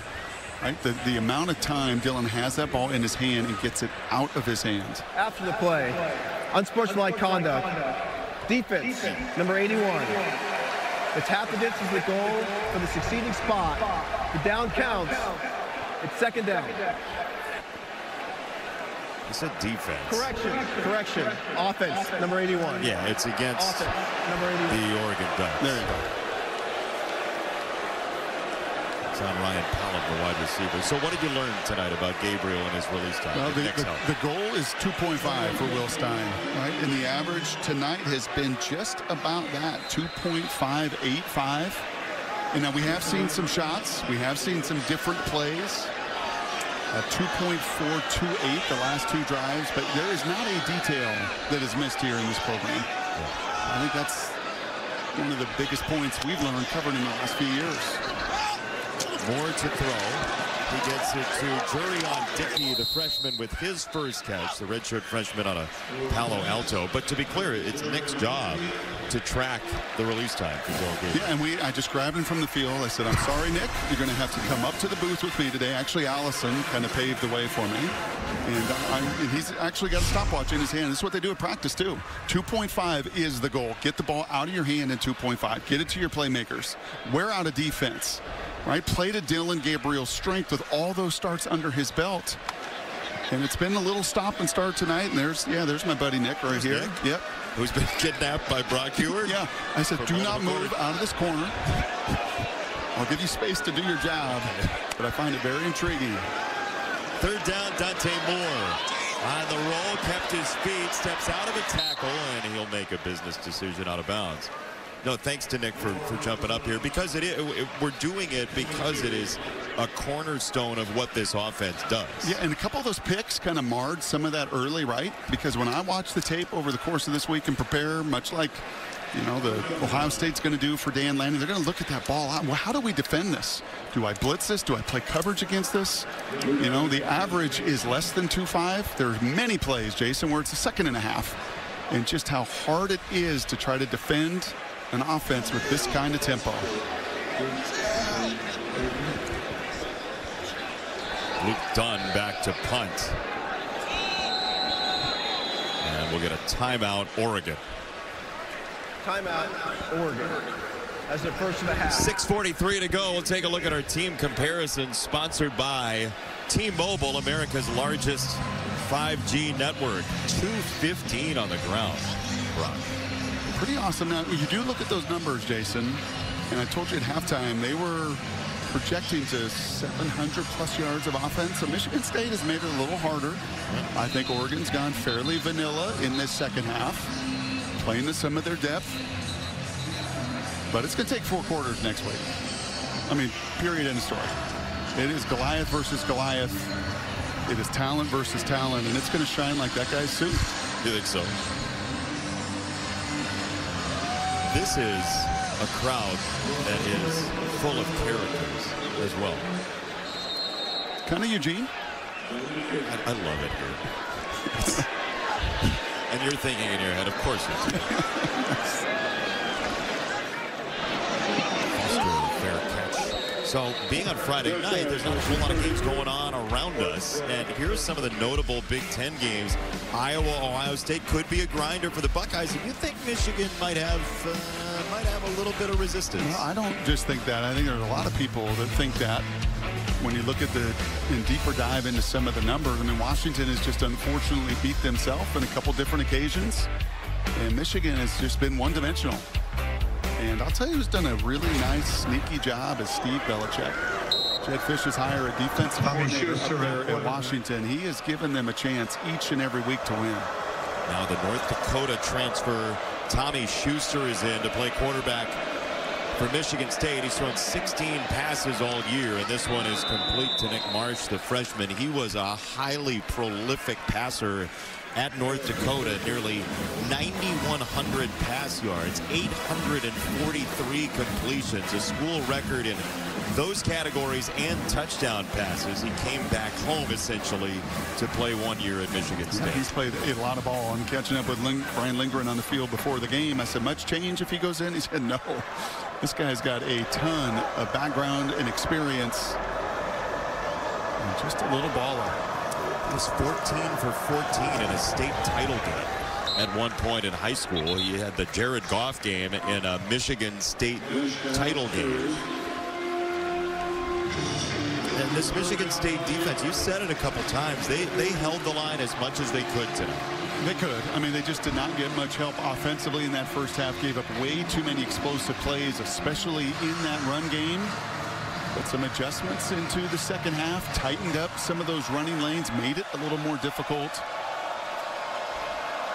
But just not enough firepower throughout. Do have a bye week coming up, so they get an extra day. It's a 15-day hiatus. As on the reach, Lynch Adams will go down. He's not going to get there as Soley made the stop. The senior transfer from Arizona State and Oregon getting some run. They have had the one big win against Oregon State, and they ran UCLA last week, but there hasn't been a ton of time to get backups some burn. So Justin Jacobs, the senior linebacker, in. 4th and 1 for Schuster in this offense. He'll roll to his right. Schuster has to break it down. Jacobs made him do it. Now he's got all sorts of space and sliding for a first down in front of Woodyard.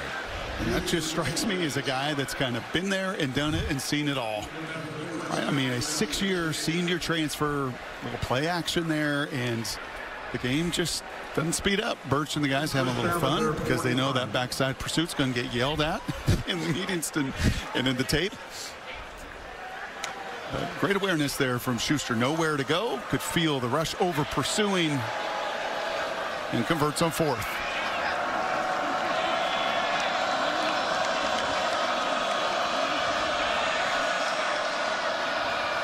Play action. Schuster throwing, sideline ball, and a nice comeback and a catch by Velling, who's been really important to this offense. His 5th catch to lead the team. That one goes for 20. Yeah, and he was the 2nd leading receiver coming into this game tonight. Very prolific a year ago. 8 touchdowns himself as a Beaver. Ooh, does he secure it all the way through? Close. You stopping it? I'm not stopping it. Are you stopping it? I don't have that power.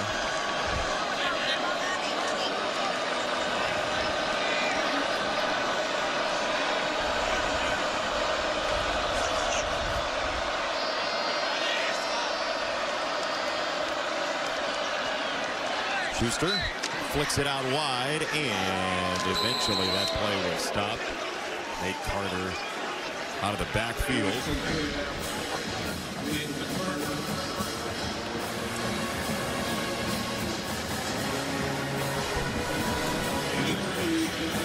Boy, wanting to see his guys finish. I think a few other folks out there wanting to see how the final 240 finishes. Interested parties. Oregon has been known for its offensive inventiveness. Tosh Lupoi has created a defense that feels like week to week. He's very comfortable with their improvement in specific areas week to week, as this will go for a first down. Lynch Adams on the run. He is, and he also talked to us about, what was that, the havoc rate? The havoc rate, yeah. And I think you talked to somebody in the NFL about that today as well, possibly. And that's a number that defensive guys like to look at. How much havoc are you creating? How much difficulty are you making on that offense? Look at you, company man, promoting our NFL single header coming up with the Commanders at Browns on Sunday. Here on Friday night, all Oregon. And Oregon's on the way to 5-0. Michigan State Going to fall to 3-3 as we take a look at our Pacific Life game summary, sponsored by Pacific Life.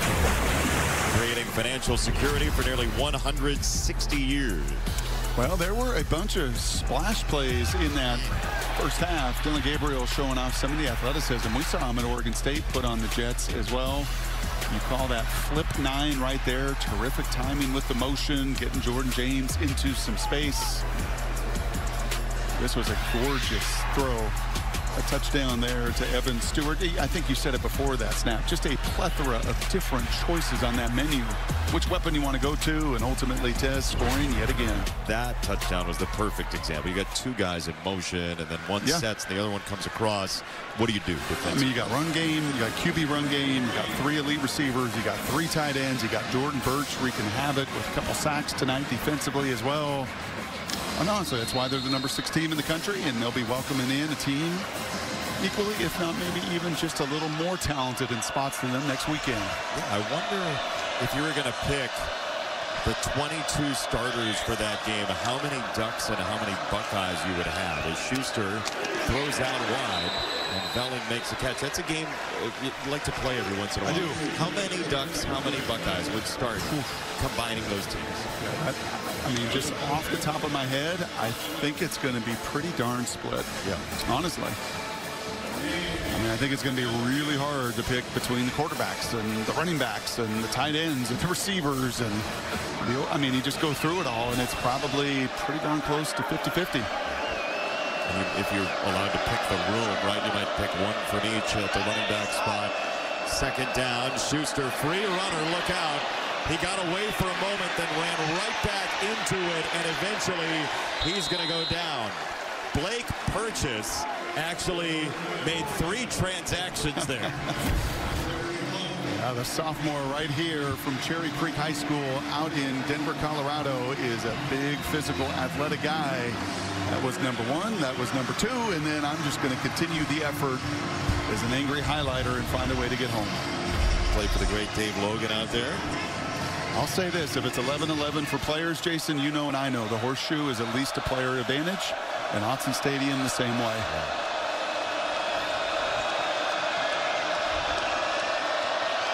Allison talked about slow-cooked meals. This home-cooked meal is a difficult one to swallow for visiting teams here at Autzen Stadium. And for the Oregon Ducks, they have another short week coming up. After the Buckeye game, they'll play Purdue on a Friday night, and still a trip to Michigan and a trip to Camp Randall, along with that Washington game that Gabe Fitz. Yep, an extra day to prepare for Ohio State as the Buckeyes will play a physical Iowa team. And Illinois is physical, Michigan is physical. The depth is going to be tested in this Big Ten over the course of the year. Jonathan Kim is perfect this year. 8 for 8. This field goal is good. There is a marker down. And even more interested parties in that marker. Did you see Tasha's reaction? Come on. 10. Running to the kicker. Defense. That penalty's declined. The field goal is good. Great effort here from 11 Kim Alexander, flying off the edge, but you just can't get into the legs.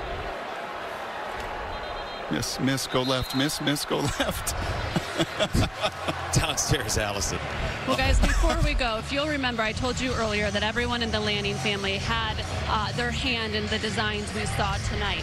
One of the designs Dan Lanning wanted to incorporate was the molecular pattern for the chemotherapy treatment known as the Red Devil. It's the absolutely worst of all of them. His wife had to endure it during her treatment, and so did Ty DePauli. He was 17 years old. You see him there. He was diagnosed with Ewing sarcoma, and he has been going through chemo on and off since then. Dan Lanning got word of his story. He has brought him into this program, embraced him, and it brought him around this team as much as he can, which you can imagine means a ton to Ty. He is a high school football kicker. He coaches a football team here locally still, the Kickers, and it has meant so much to him to be embraced by this program as he continues his fight against cancer.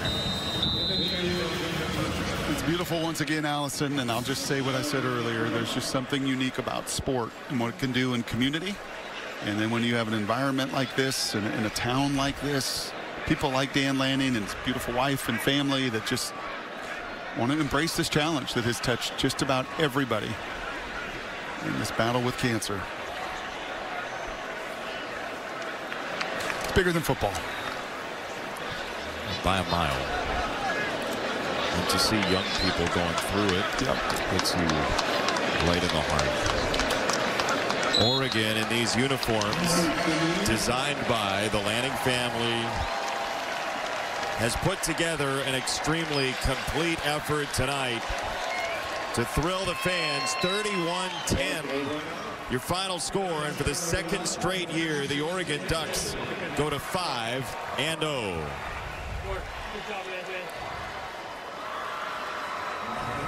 Allison with Dan Lanning. Coach Lanning, what a performance. I want to start on the offensive side. What led to the success you guys had running the ball tonight? I think it's just that, like playing physical and making sure that we're going to emphasize running the ball. So we took away some decision making and said, let's just run it. You told me at the half your quarterback, Dillon Gabriel, is a stud. How would you describe the way he responded to some adversity tonight? He's a stud, right? At quarterback in college football, you're going to face some adversity, right? He experienced a little bit of that today, right? You know, we got to be able to react, play to that, adjust to it, and those moments happen, but he stepped up tonight. What stood out to you the most defensively? Yeah, our ability to stop the run, right? We were able to run the ball. They weren't able to run the ball. I think that's going to create a lot of success. You have instilled so many important principles in this team and this program on a night where they are wearing these jerseys to stomp out cancer. What are you most proud of? Yeah, just that. This night meant a little bit more to a lot of us, and you know, it never needs to be bigger than the game, but there's a lot of things bigger than football, and to be able to have, you know, cancer awareness supported tonight was really special. Thank you so much, Steve. Thank you. That's smart.